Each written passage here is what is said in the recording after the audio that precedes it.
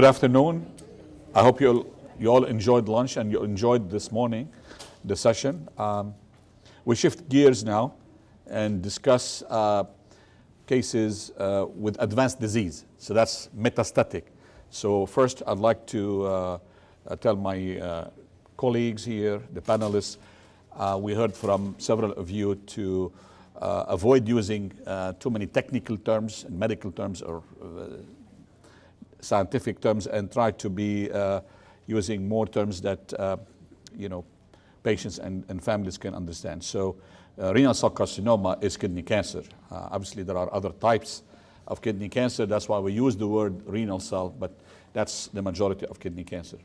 So without further delay, we'll go ahead and start with the first case. This is a 55-year-old male who presented with blood in the urine, and he has excellent performance status, functioning, performing activities of daily living without any restriction. No significant illness other than obviously the kidney cancer, but he has slight anemia. The hemoglobin, red blood count is a little low, 10.3, but the rest of the labs are normal. There is no evidence of metastatic disease by bone scan, by MRI of the brain.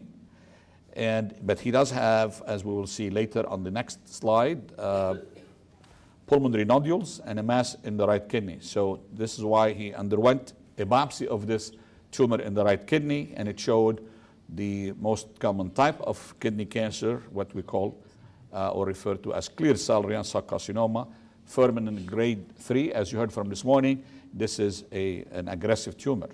And as you can see, obviously, the mass is a large one, measuring approximately 14 centimeter this way, and about 9 centimeter this way. So fairly large tumor.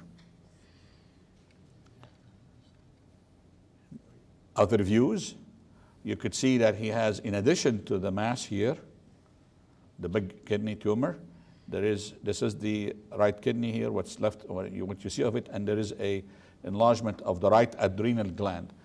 There are two glands over each, one over each kidney, and there is another adrenal gland on this side, on the left side as well here. And you can see there are spots in the lungs, so he has evidence of metastatic disease to the adrenal glands and to the lungs. So what would you offer this patient? And question to my panelists, and we'll start with our surgeons here. Dr. Mateen, would you do upfront cytoreductive nephrectomy? And would you remove both adrenal glands? And if so, why? And if not, why not? Yeah, I mean, and just to be clear, we usually do these cases by discussing it with one another. I usually walk down his hallway and find him and talk, and so we don't make these decisions in a vacuum. Looking at him, he's having symptoms of hematuria, blood in the urine. The overwhelming majority of the cancer is in the kidney. And so I would consider actually doing removal of the kidney and the adrenal on that side. Whether you remove the cancer in the opposite adrenal or not gets to be a little complicated, because sometimes there are clinical trials that they can be eligible for after removal of the kidney, but not if they're on steroid replacement. If you remove both adrenal glands, the patient has to go on lifelong steroid replacement. And so it's just something to talk about. I think most clinical trials now don't exclude that factor.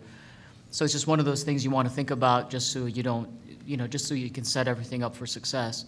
But it's a discussion that needs to be had whether or not you remove that or not. That would be my thinking, is just to do surgery first, at the very least remove kidney and the adrenal on that side. Consider the other side. Dr. Karam, do you agree? Yes, I would agree with Dr. Mateen, and like he said, we don't make these decisions in a vacuum. We always discuss among each other, just like we're talking now, in a less formal setting, but I would choose option number one after discussion with you, unless there is a clinical trial that he is eligible for and wants to enroll. Choice number one would be my recommendation. Would you remove both adrenal glands or just ipsilateral? If the aim is to make him disease-free in the abdomen and retroperitoneum, and if it doesn't interfere with any planned clinical trials, I would try to render him disease-free in the abdomen. So you would remove both adrenal glands. Both adrenal glands. And the kidney and the lymph nodes as well. And okay. Dr. Wood? Yeah, the issue here is I would recommend upfront cytoreductive surgery, and the real issue about the adrenals, not only clinical trials, but if you take both adrenals and it takes IL-2 off the table. And this patient, young, excellent performance status, just metastatic disease to the lung and adrenal. If there is a candidate for IL-2, this would be one. So, by removing the both adrenal glands, you would take that off the table for the patient, and I'd have that discussion with him.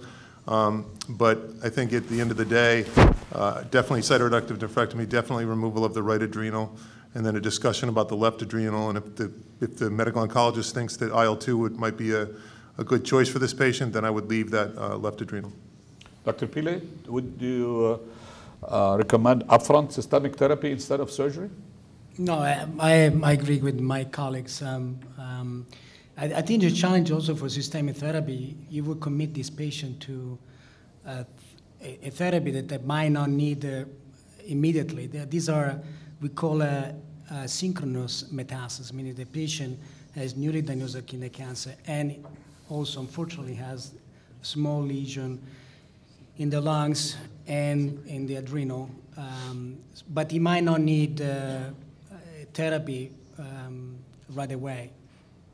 Different story probably for the immunotherapy, where we want to try to treat the patient when the tumor is relatively small. So I would say, I would agree, removing the kidney and assess the patient whether it would be candidate for high-dose interleukin-2. Dr. Harrison, what do they do at Duke? I totally agree. I mean, I think this is a great patient to get cytoreductive nephrectomy, and then the patient is young, sounds like is healthy, has only a few risk factors, and would otherwise be appropriate for high-dose interleukin-2. And so we'd really be thinking about that. Okay. All right, so if now we did the surgery, we took the kidney out, and we took the right adrenal gland out. And as per the recommendations of our surgeons, we left the left adrenal gland in. Now, the patient recovers from surgery, and he's anxious to start systemic therapy. What would you pick from this menu? Dr. Pillay? Well, again, I think if the disease is only in the lungs and he has a really too little nodule, there is nothing wrong actually for the patient to wait, because we don't know how fast this tumor has been growing.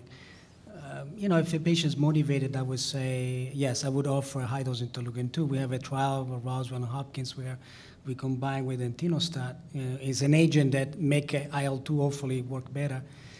But I would also discuss, even as young, just maybe do another scans in 2 or 3 months, get the sense how fast those lung nodules are growing. Because sometimes we do see that those nodules do not grow. And why commit the patient to a therapy that unlikely will cure his cancer, but it will definitely make him sick. So, actually, I'm glad you brought that up, because I was going to ask earlier, before we had the TKIs, that was sort of standard practice. We used to do the surgery, and we'd send them to you guys, but then in about 30% of cases, you guys wouldn't treat, partly because the therapies weren't really that effective. But I'm glad you brought that up. It seems like the threshold to want to treat is lower now. And so... Yeah, I will not say it's lower, but I think it's...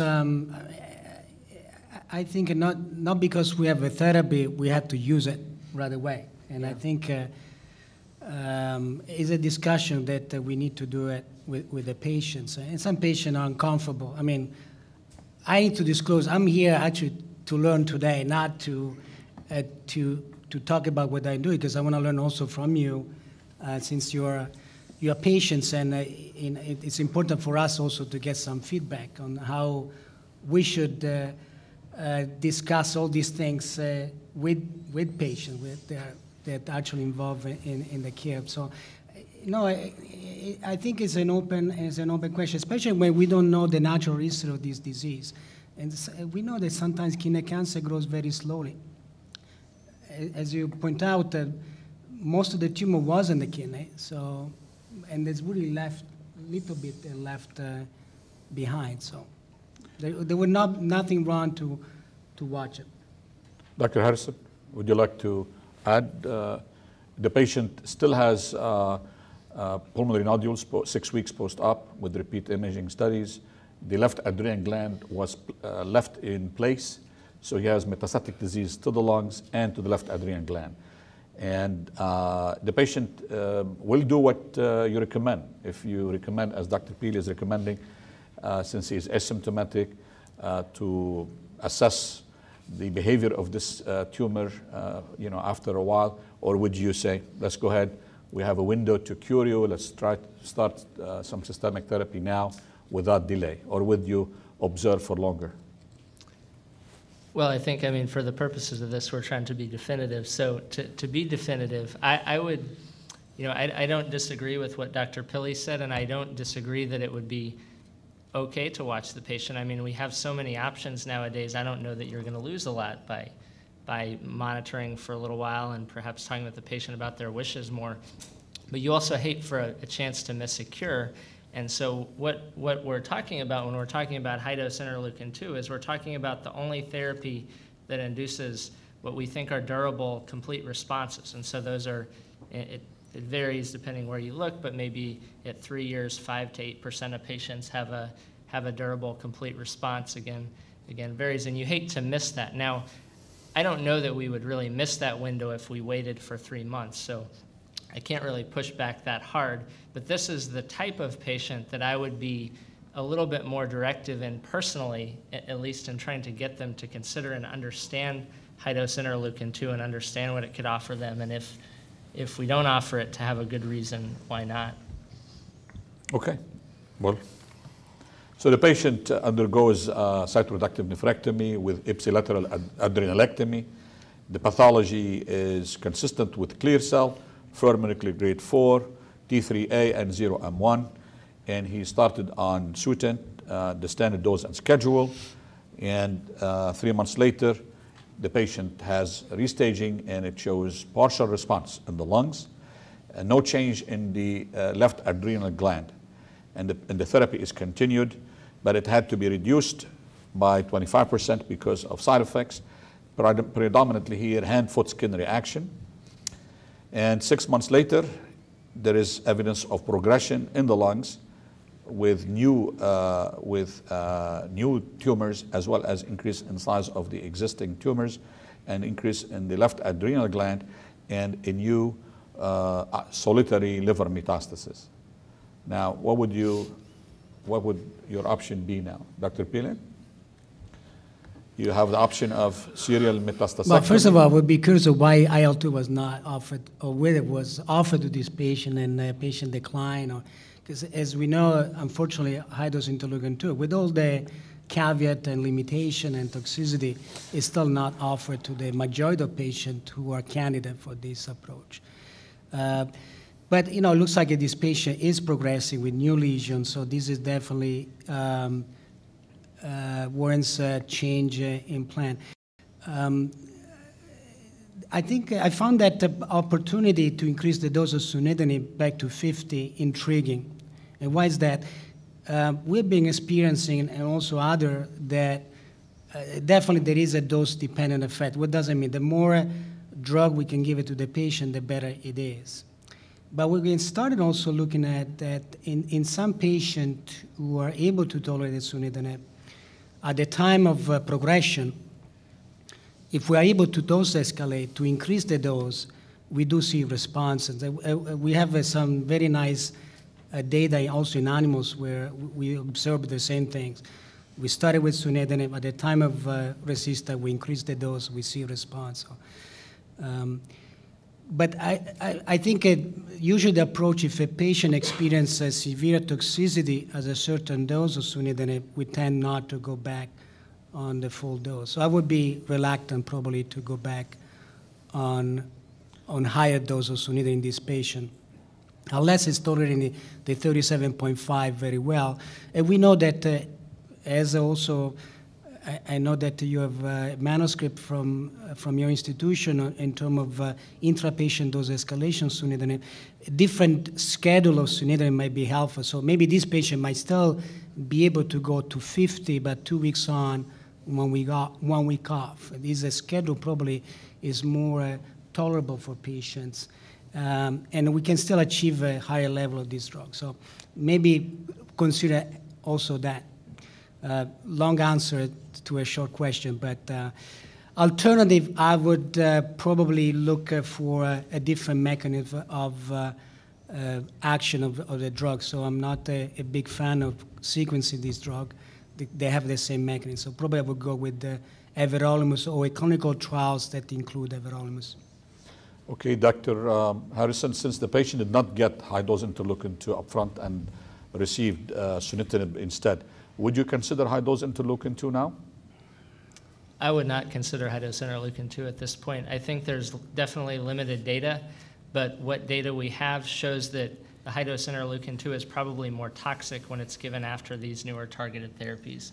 So I know it has been done in some cases, but I would not recommend that. Dr. Wood, any role for surgery here? No, there's no role for surgery here. The disease is too extensive, and I think that my recommendation to this patient would be to do everolimus or a clinical trial. And I think that the teaching point here also is that the window of opportunity with high-dose IL-2 was when the patient first presented. It was the ideal candidate, but that bridge has been burned with getting the targeted therapy. Okay, so we move on to another case. This is a 55-year-old male with history of kidney cancer. In the past, he had a right radical nephrectomy with IVC thrombectomy more than a decade ago. And the pathology as shown, clear cell, T3B, N0M0, Furman grade 3. And he underwent routine surveillance studies. Last was 2 years ago, which was negative. He has no symptoms except for history of prostatic hypertrophy and kidney stones. Now, by CAT scan of the chest, he has multiple small pulmonary nodules, but no other disease elsewhere. What would you offer this patient? And you see here also, Chris? Yeah, so this is many patients ask when they're getting surveilled in the clinic, when can we stop this? When can I stop getting CAT scans? Now here's a guy that's 14 years out from surgery and now has a new disease in his left adrenal gland. The other key point here, and Nizar, maybe you can point it out, is that when they did the right radical nephrectomy, they left the right adrenal gland, which is important because, again, putting someone on adrenal replacement therapy for the rest of their life is not a very, can you point out the right adrenal? Putting, there's the left, but you can see on that picture right there? On the, yeah, down. That, the right adrenal gland is in there. But, making someone adrenal insufficient and having to take adrenal replacement therapy for the rest of their life is not very appealing. So, we have a solitary metastasis to the adrenal, no other evidence of metastatic disease. In my mind, this patient would best be served by a metastasectomy, where we would go in and remove that mass with the associated left adrenal, and then observe afterward. What about the few pulmonary nodules? Sub-centimeter? Yeah, I mean, that's the issue. They're indeterminate. They could represent metastatic disease. But I would argue that if we sit and wait to see if they developed, then they will be metastatic disease. And so, we'd have to counsel the patient that you do have these indeterminate nodules in the lung and that those nodules could represent metastatic disease and you might require additional systemic therapy in the future. But, 55 years old, I say, swing for the fences.